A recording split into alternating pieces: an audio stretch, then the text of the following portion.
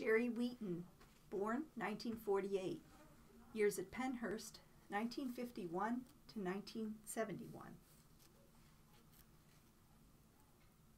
Gerry Wheaton recently told his story in an article entitled "A Penhurst Survivor," written by Jody Dill of the Arc of Chester County in the summer of 2018.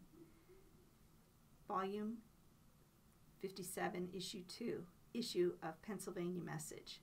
Some excerpts from this article are included here with Gerry and Jody's permission. Gerry Wheaton and his sister were placed at Penhurst by their parents. Gerry was 3 and his sister Teresa was 4 at the time.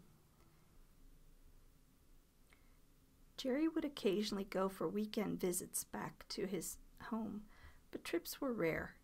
His parents lived in upstate Pennsylvania, and that was a long car ride home.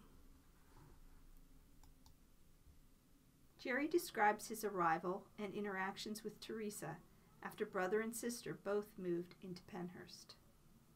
I went to Penhurst when I was 3 years old, and my mom and dad were fighting, and the court decided for me and my sister to go to Penhurst. So when I went to Penhurst, they put us in a hospital until we were about 15 years old. I went to D3, and my sister went to the female colony. My mom and dad come down in 1965, came to visit me. The visiting room is over in the A building. He took us out of the A building. We went down by the ball field. There was a big flagpole there. We sat on the steps and we were talking.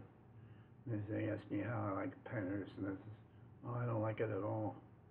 Too much evil." Because the devil was always around, and I really believed in the Lord. The Lord always stood with me.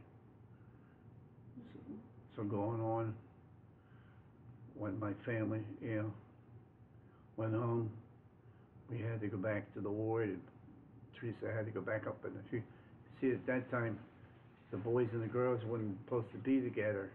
They kept us apart. We weren't allowed to see the girls, and the boys weren't allowed to see the girls. But she was my sister. I went to see her anyway. I snuck up 20 times to see her. The 20th time, that's when they caught me. And they were angry. "You're not allowed to see the girls." It was my sister, and I'll go see her when I want. While at Penhurst, Gerry described doing many jobs. Each job was based on each person's intellectual ability, says Gerry. He worked in the kitchen, moving food to and from the walk-in freezer.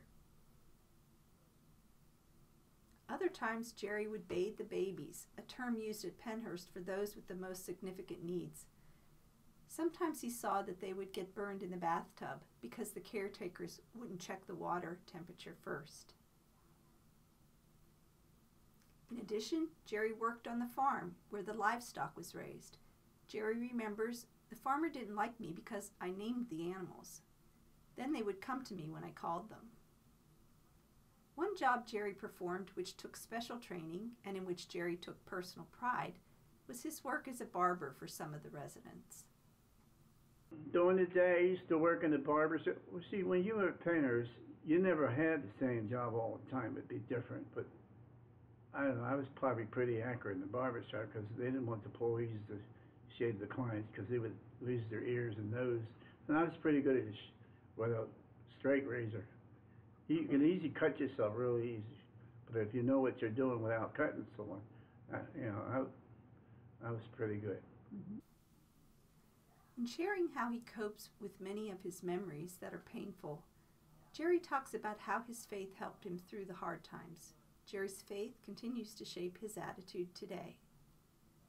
Did you have church at Penhurst? Like, how did you keep I had to go to both churches. Okay, somebody had to push the wheelchair up and back. So I was a Catholic in Protestant.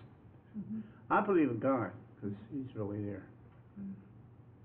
Not because, they say the same verse over and over, but I believe what's in my heart.